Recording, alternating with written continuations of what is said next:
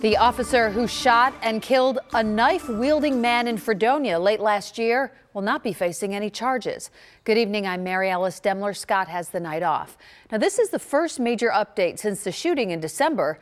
The DA made the announcement this afternoon and released the officer's body camera footage, saying he is confident all of this proves deadly force was necessary. And a warning to you, the video that we're about to show you may be graphic for some folks. 2 on your side's Emily Lampa reports. This video, which is only about 1 minute long, is footage from the body camera worn by Officer Nathan Scriven on the afternoon of December 10th. George, it's the police department. Open the door. Scriven is talking to 23-year-old Penev through the bathroom door. The officer and other emergency responders were performing a well check after receiving a call that Penev was acting despondent.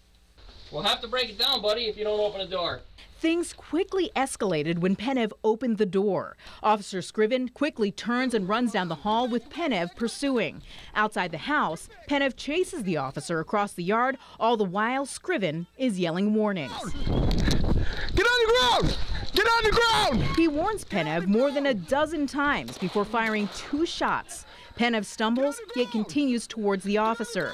Scriven fired 2 more rounds, and Penev fell to the driveway. What you can't see, but zoomed-in photos in the report show, is a steak knife in Penev's right hand. The medical examiner determined he had 5 different drugs in his system, including LSD and cocaine. There is no evidence to support any charges against Officer Scriven. His actions were both lawful and appropriate. We are closing this case. In addition, the information we uncovered has led us to charging the person who sold LSD to Mr. Penev that day. The Chautauqua County DA says the person is 21-year-old Amanda Bridges of Hamburg. Investigators say she sold the LSD to Penev earlier that day out of the home where the deadly interaction unfolded. According to the DA's report, prior to police arriving on scene, Penev had expressed sadness over a friend who recently committed suicide.